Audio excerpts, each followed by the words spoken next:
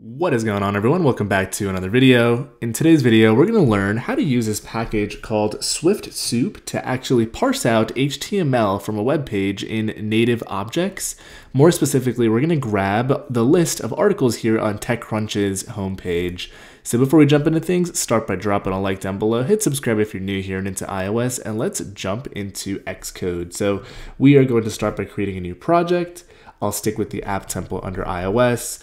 Let's just call this TechCrunch, since that's what we are going to be parsing. We can use Swift as a language, and for the interface, you can use SwiftUI or Storyboard. I'm just gonna use Storyboard since that's the one people requested. We'll go ahead and toss this onto my desktop, and I'll start by full screening Xcode and bringing in the package from File, Add Package. We'll paste this on in, it'll resolve SwiftSoup.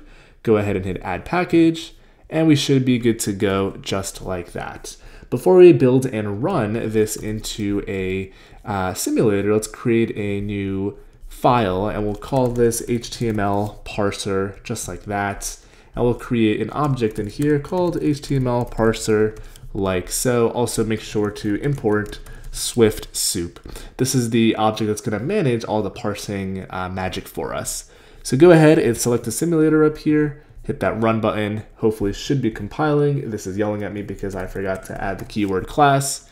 Go ahead and run that once more, and we should see our simulator pop up. There it is. So let me just go ahead and bring it onto this desktop here, and we should be good to go.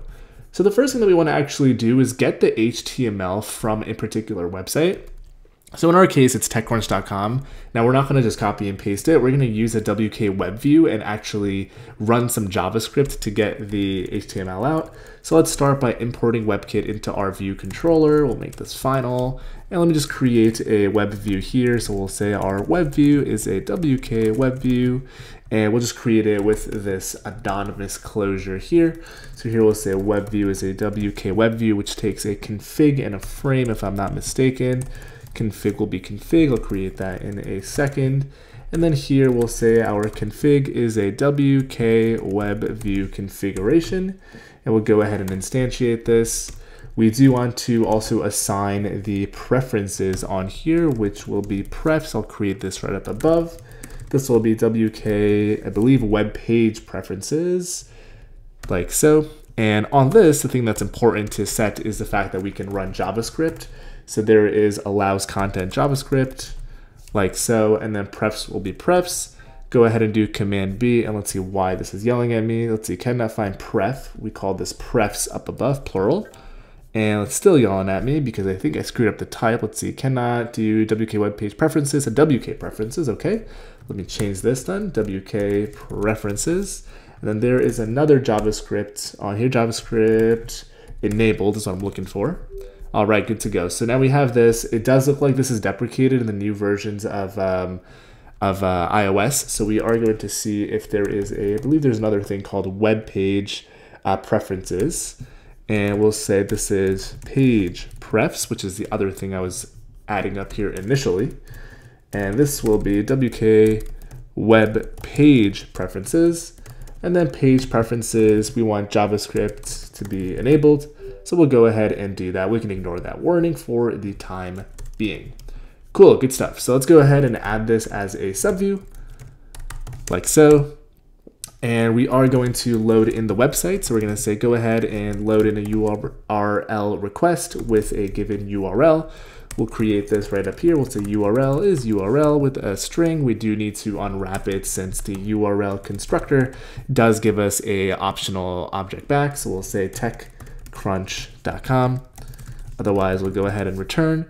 We probably want this web view to actually show up also, kind of important. So let's go ahead and actually just add some constraints to it. I am gonna say translates auto resizing masks into constraints to false, and then I'll add some constraints here. So ns layout constraint, activate, and let me just set these up real quick. So we'll say top anchor is a constraint equal to view, safe area layout guide, top anchor.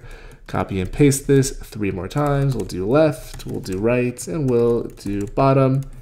And I do realize I'm going through this pretty quickly, mainly because I want to get to the HTML part, go ahead and build and run, but I don't want to skip over all the setup stuff. All right, cool. So there we have the TechCrunch website loading. Cool. So once the website has loaded, what we want to do is we want to grab the inner HTML. Let me go ahead and just filter out all those warnings. The way we're going to do that is by using the navigation delegate, which I will assign to self right there. And let me actually assign this before we call load on the URL. We will conform to the particular delegate, so WK navigation delegate. And there is a did finish navigation on here. And what we want to go ahead and do is actually get that HTML now. And the way we do it is by saying web view, and we want to evaluate some JavaScript and then have a closure, the completion handler, to get the actual results back.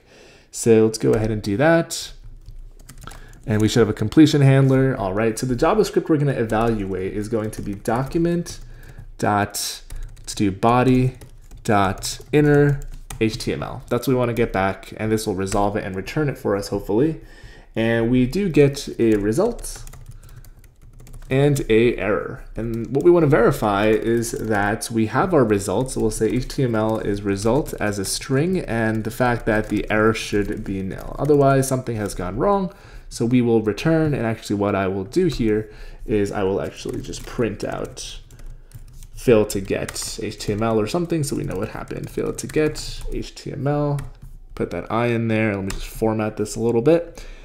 And now that we've got the HTML, it's time to parse it. So here we're gonna leverage our HTML parser, and let's see why this is yelling at me. All right, it's a warning, we haven't used HTML, it's okay.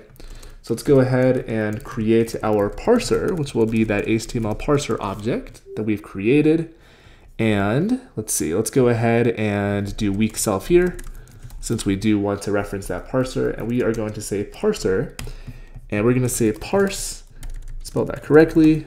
We haven't made this function yet, parse HTML, and we'll just do that. Now let's jump into our parser and just define that function in here. So we are going to say func parse HTML string like so. And just to start off, let's actually just print the HTML. So let's just expand our console here, make sure that we do in fact get our HTML, and I just saw it pop up and for some reason it disappeared. There it is. Let's see where it is. All right, so there's a bunch of stuff in here that isn't printing, and let's just go ahead and actually print out, I don't know, got HTML, just like that, because the content of the page is probably quite large by the time that it does in fact load. So let me go ahead and stop this. Sometimes the Xcode decides to not be cooperative. All right, go ahead and give it a build and run. And we do expect our particular app to launch. Just taking a little bit here, so bear with it. There it goes. All right, cool. And we should get a printout of got HTML somewhere here. All right, got HTML, cool. So we definitely have our HTML. Let's go ahead and talk about parsing. So the way we parse is actually remarkably simple, and that's the beauty of this package and why I even wanted to talk about it. So we're gonna create a do catch block, and here we're gonna say let document, aka a document from the HTML that we supply, will be try, and it's going to be SwiftSoup.parse, and we can specify the HTML right there as a string. So we're gonna say HTML. And what we are going to say is we're going to say if document, let's see if we can do this in a better way to verify that it actually did parse. So let's go ahead and say document.charset, and I believe this gives us a string back. All right, so let's see, charset. Let's go ahead, it's a string encoding actually. So we're going to say this is a string describing that. Let me just print this out. If we have an error, we're going to say print out a string describing the error, and I will prefix this with error parsing, and go ahead and give that a run, and let's see if we get anything useful out. All right, so we got a printout right there. So we got HTML, and what we actually got as a char set, the character set, is Unicode UTF-8, which is in fact what we expect to get. So let's do some cool stuff with this. So by looking at this page, I imagine from my working knowledge of HTML that this is a header tag, perhaps you know, a H2 or H3, maybe these are smaller header tags. So let's actually start getting some elements, and let's see what we get out. So we can say document dot element, and I believe element is here, so we can create an element, we can get all elements, and what I actually want to get is an element with a particular tag type. So let's see how I can do that. So we can update sibling elements, we can do that. So let's actually get an element by a tag name, but I'm going to do this on the body because the body itself is indeed an element, and we know that we want to get it out of the body. So we are going to say here that guard-let body is going to be that. And unfortunately, a lot of things here are going to be optional. So you do need to, unwrap quite a few things by the nature of, how this framework works, but it does make sense, not a big problem. So we are going to say headers is going to be body.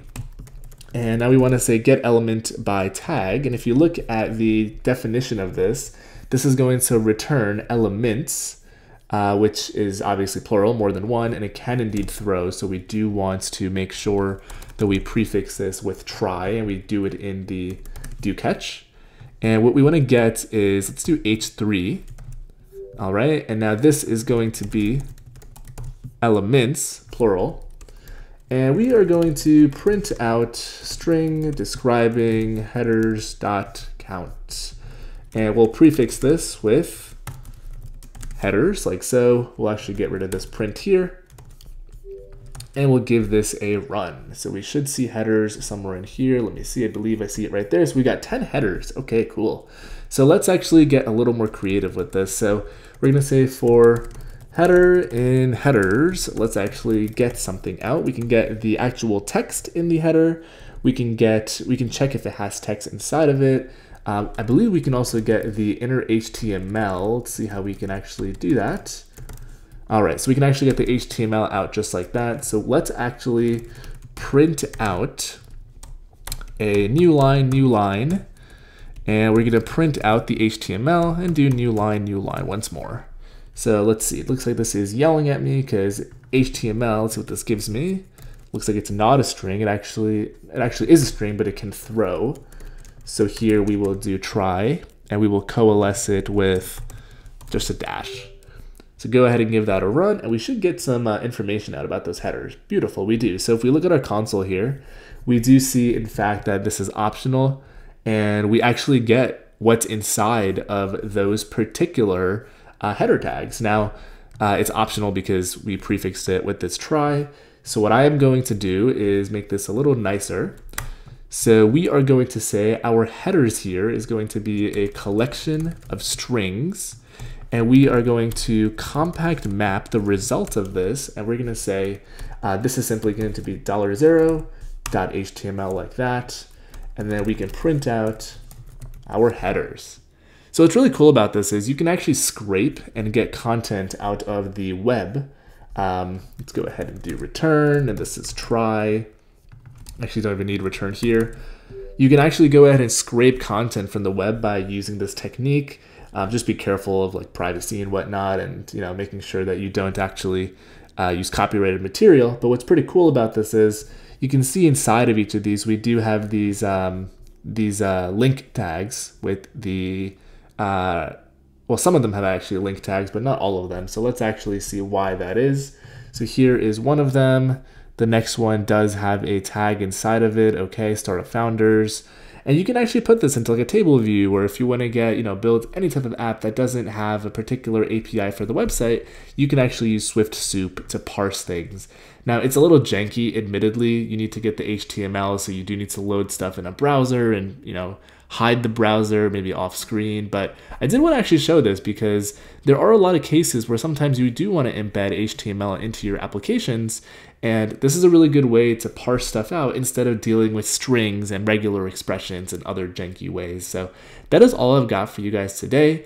I will also mention, if you are a developer that also works on Android apps, there is a sister framework for this for Java called JSoup that I've used myself, that you can use in your Android Studio projects. So that is all I've got for you guys today. Thanks again for watching. Drop a like if you haven't done so already.